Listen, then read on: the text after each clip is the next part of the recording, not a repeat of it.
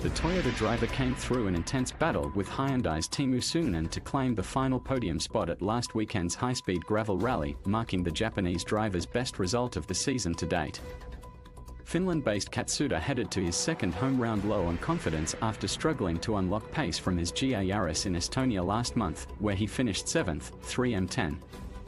To the drift of winner Rovanpera.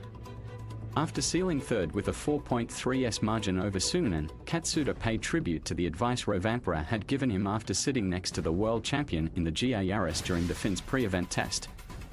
He also credited the assistance from Toyota's engineers following an analysis of his Estonia struggles.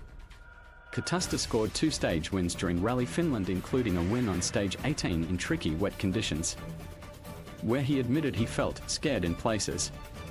But it was here where Rovanpera's hints proved crucial in overhauling Suunen. Of course, it is a big thing for me to be on the podium, because as you know, in Estonia I had a bad run there and I had no speed at all," said Katsuta. The team then analyzed a lot and gave me things to improve. At the same time, I was with Kalle at the test and I was in the car sitting next to him, and he was driving and giving me a lot of tips. This was helping me a lot to understand how to drive, because in Estonia I was almost losing my confidence and everything. I have to give a huge thanks to Kalle and, of course, to the engineers that analyzed where I was losing time in Estonia. Elfyn Evans, Scott Martin, Toyota Gazoo Racing WRT Toyota WRC Rally 1, Takamoto Katsuta, Aaron Johnston.